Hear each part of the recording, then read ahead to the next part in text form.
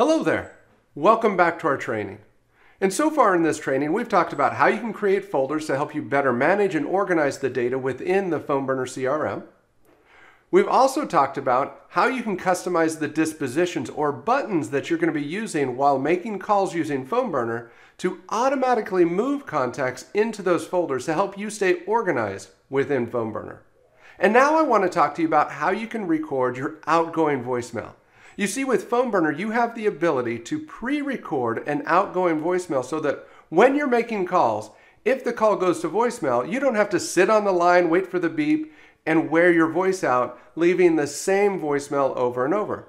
You can pre-record a voicemail and instantly drop that voicemail and move on to the next call. So let me show you how you can record voicemails in PhoneBurner. So I'm going to scroll up here. You can see we're already in the dial session settings section within PhoneBurner. However, if you're logging in new to PhoneBurner, remember you can get to the dial session settings by clicking on the menu in the upper right-hand portion of the page and choosing Dial Session Settings. Once there, you're going to see the Voicemail Library option on the left-hand side. We're going to go ahead and click on that. And here in the Voicemail Library, you'll see the options to record your voicemails. There are three options. Browser, which is the ability to use a headset plugged into your computer. Upload. This allows you to upload an MP3 file into the system for your voicemail.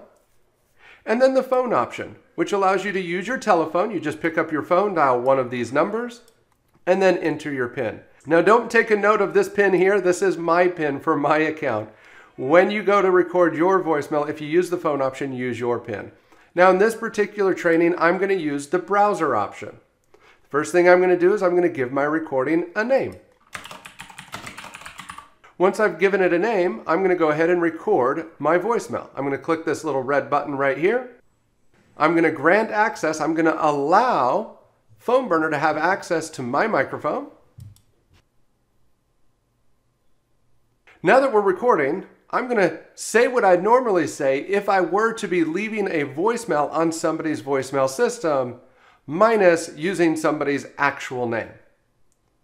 At any point, I can pause the recording, take a breath, recompose myself, and then I can resume recording.